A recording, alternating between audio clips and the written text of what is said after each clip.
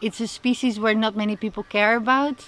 They find them quite common, so they're being exploited openly, and it's hard to get the attention of people how important it is that we protect them and that we stop the suffering.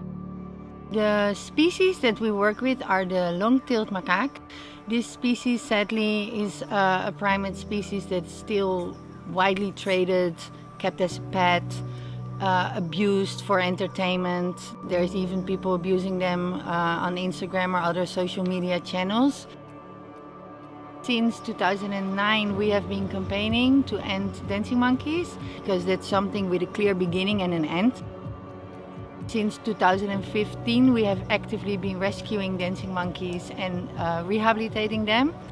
They need medical treatments, they need to undergo a quarantine period to make sure that they're free of disease. And then we prepare them for life back in the wild by socializing them in new families. Today we relocated 40 ex-dancing monkeys that we managed to rescue together with the authorities, because now dancing monkeys are banned in Indonesia. And so these monkeys received a second chance in life.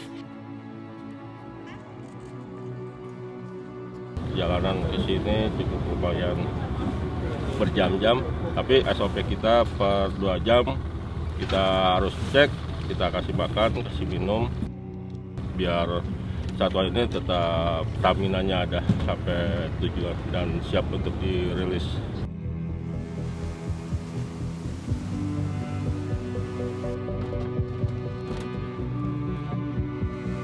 Like the crossing with the boats to bring the monkeys to the sacred protected reserve, where they can live a happy life ever after.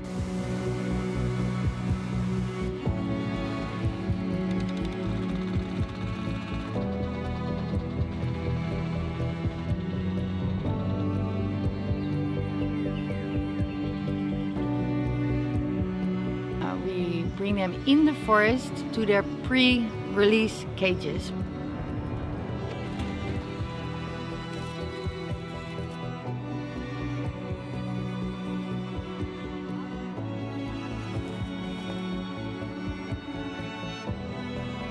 Biarkan satwa liar itu hidup di alam liar dan di hutan.